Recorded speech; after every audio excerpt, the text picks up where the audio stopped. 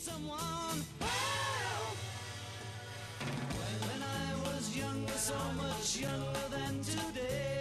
Welcome to the Outdoor Notebook on WJOL 1340, Will County News, Talk, Sports, and me. I'm Joseph Meyer from One More Cast Fly Shop, sitting in for Bob Maciulis, who is off in a black helicopter and black limousines and Lithuanian beer and something about the president being on vacation. I'm not exactly sure why Bob is not here, but I am here, and we're going up north to the upper Mississippi River, up to Monticello, about 40 minutes north of the Twin Cities, to say hello to my friend Kip Veith. Kip, good morning.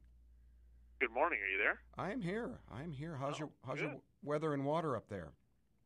Weather's good. Water's good. Everything's good in the beautiful North Woods. So. Awesome. I have caught more big fish with Kip on the upper Mississippi River, and every time I tell my suburban friends in Chicago about fishing the upper Mississippi River, they picture me dodging barges and jet skis and boats full of corn and coal going down the Mississippi. Kip, tell us a little bit about the area that you guide.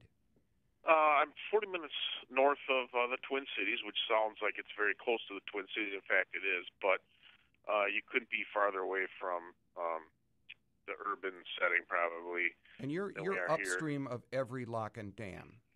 Yes, we are. The last lock and dam is in downtown Minneapolis. It's called Boom Island. And we are like 25, probably river miles up north of that. So we're quite a ways away. The average depth of the water is probably, 4 to 5 feet. So it's a very different look than you have in downtown Minneapolis. It's awesome. When I go to your website, wildwoodfloattrips.com, that's wildwoodfloattrips.com, I see that you have Western-style float trips, and you float in these goofy little boats. Can you tell us about the boats that you run up there? They're Western-style drift boats. They're just like you would find out in a Western river, such as like the Madison or the Yellowstone. The guides use out there.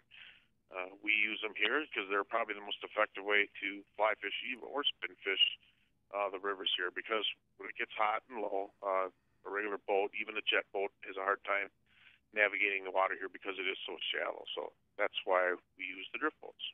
So, except for when you've got my big fine body in your boat and the boat doesn't float quite as well, we sag just a little bit. These boats draft a couple inches of water and you can get over some pretty shallow water, as I remember. I don't remember ever having to get out and tug that boat.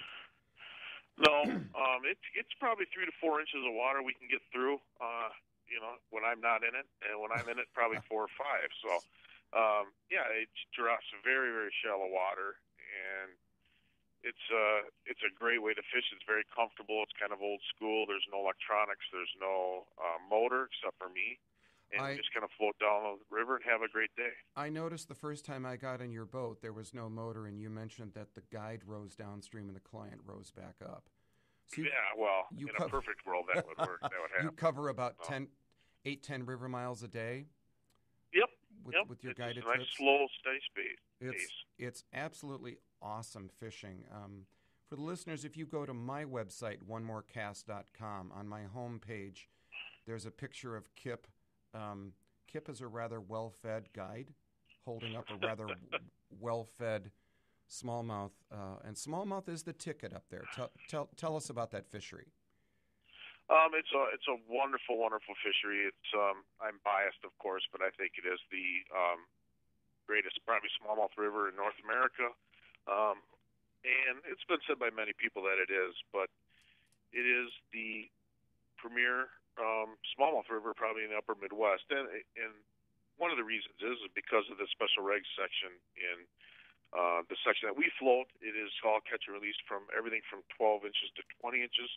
So those fish have a chance to grow up and get big. And those are the fish that we like, are those big, firm adult fish. So they're there for many years.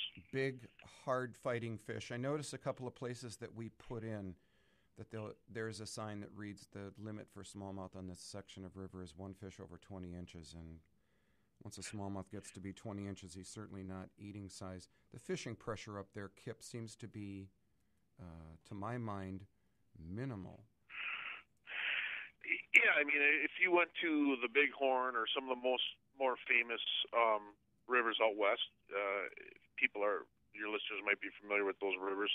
It can be very, very crowded. Here, we virtually have no one on the river. If it was a trout stream and those were trout instead of smallmouth bass, you could walk across the river in the boats. But the secret is out. I mean, there are people, more and more people doing it on their own, more pontoon boats and people buying drift boats because it is such a great way to fish it. But relatively speaking, it's a pretty untapped resource.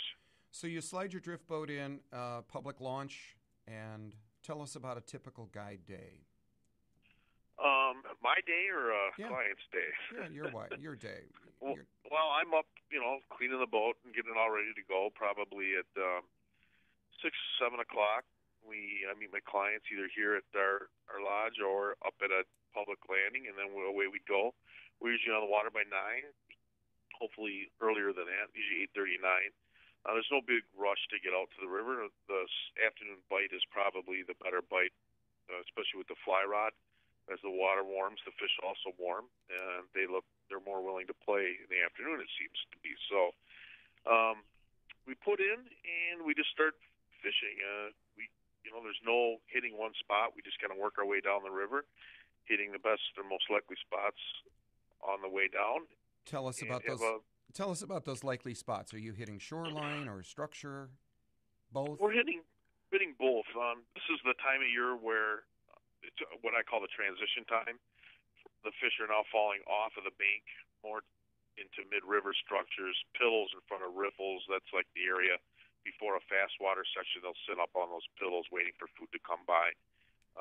And still bank shooting too, but things start to change as the water warms. They get out of post-spawn funk, and they start looking for, they get bigger and hungrier, and they look for more oxygenated water as the water heats up, so they tend to move into faster water.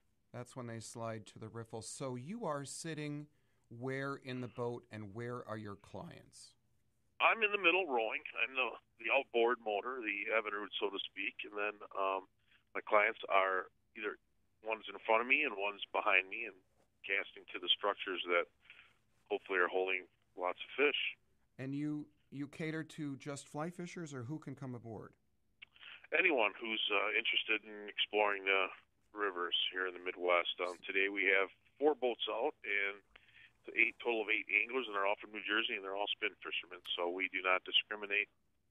I love having spin guys in the boat, actually. It makes it an interesting day. I can find the fish, if something is going on different than normally, a spin guy can kind of dig into them a little bit harder than a fly guy on some days, where on some days also the fly guy has a bigger advantage than the spin person does. So it all depends. Cool.